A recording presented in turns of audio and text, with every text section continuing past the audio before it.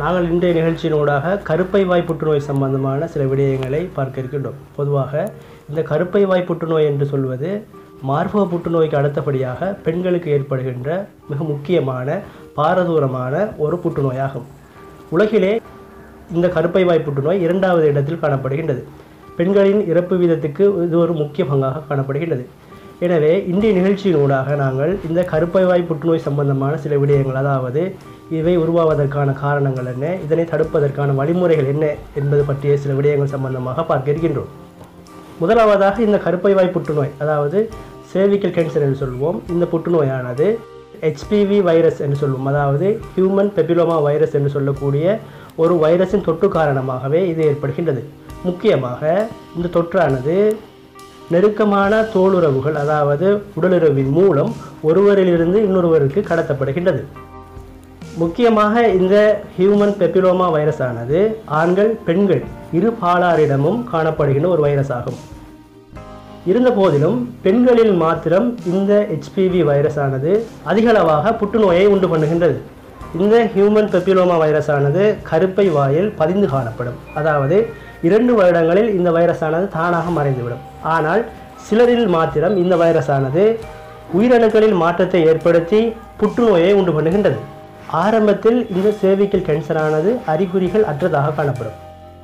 முக்கியமாக இதன் அறிகுறிகள் என்று சொல்லும்போது ஆரம்பத்தில் அறிகுறிகள் அற்றதாக காணப்படும். காலம் செல்ல செல்ல செல்ல இரத்த கசிவு ஏற்படும். உடலுறவின் பின்னர் இரத்த கசிவு ஏற்படுதல், உடல் மெலிந்து கொண்டு செல்லுதல், பசியின்மை, சிறுநீரக கோளாறுகள், கால் வீக்கம், இப்படியான அறிகுறிகளை நாங்கள் சொல்ல முடியும்.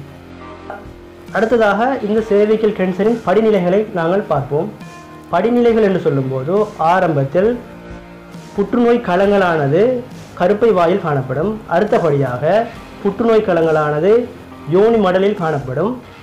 அடுத்ததாக புற்றுநோய் களங்களானது யோனியின் கீழ்ப்பகுதி வரை பரவி காணப்படும். அடுத்ததாக புற்றுநோய் களங்களானது கருப்பை பூராகவும் பரவி காணப்படும். இறுதியாக இந்த புற்றுநோய் களங்களானது எல்லா இடங்களுக்கும் பரவி காணப்படும். அடுத்ததாக இதனை தடுக்கும் வழிமுறைகள் என்ன என்று நாங்கள் பார்ப்போம். இதனை தடுக்கும் வழிமுறைகள் என்று சொல்லும்போது சமகாலங்களில் இதற்கான வெக்சினேஷன் பயன்படுத்தப்பட்டு வருகின்றது. முக்கியமாக இந்த வெக்சினேஷன் ஆனது பள்ளி பருவ, அதாவது பாடசாலை பெண் பிள்ளைகளுக்கு வழங்கப்பட்டு வருகின்றது. ஆனால் மக்கள் மத்தியில் இது சம்பந்தமான மூட நம்பிக்கைகள் காணப்படுகின்றன. குழந்தை பேரின்மை ஏற்படுவதற்கான வாய்ப்புகள் இருப்பதாக நம்பப்பட்டு வருகின்றது. ஆனால் இது ஒரு மூட நம்பிக்கையே. மேற்கத்திய நாடுகளில் இந்த வெக்சினேஷன் ஆராய்ச்சிக்கு உட்படுத்தப்பட்டு அது பயன்படுத்தப்பட்ட பின்னரே கீழத்திய நாடுகளான எமது நாடுகளுக்கு இது பாவனைக்கு வந்துள்ளது. எனவே அனைவரும் இதனை நாங்கள் பயப்படாமல் பயன்படுத்த முடியும். அடுத்ததாக இந்த cervical கேன்சரை தடுக்கும் வழிமுறைகளாக நாங்கள் ஒவ்வொரு 5 வருட காலத்துக்கும் இது சம்பந்தமான பரிசோதனைகளை கட்டாயம் நாங்கள் செய்து கொள்ள வேண்டும். பாதுகாப்பான உடலுறவில் மேற்கொள்ளும் போது நாங்கள் இதனை முற்றுமுழுதாக தவிர்த்து கொள்ள முடியும். இன்றைய எங்களுடைய இயற்கை மருத்துவத்தின் மூலம் cervical கேன்சர், அதாவது கருப்பை வாய் புற்றுநோய் சம்பந்தமான அடிப்படையான விஷயங்கள் சம்பந்தமாக நாங்கள் பார்த்தோம். இந்த நிகழ்ச்சிகள் உங்களுக்கு பிடித்திருந்தால் எங்களுடைய சேனலை சப்ஸ்கிரைப் பண்ணுவதோடு உங்களது நண்பர்களுக்கு பகிர்ந்து கொள்ளுங்கள்.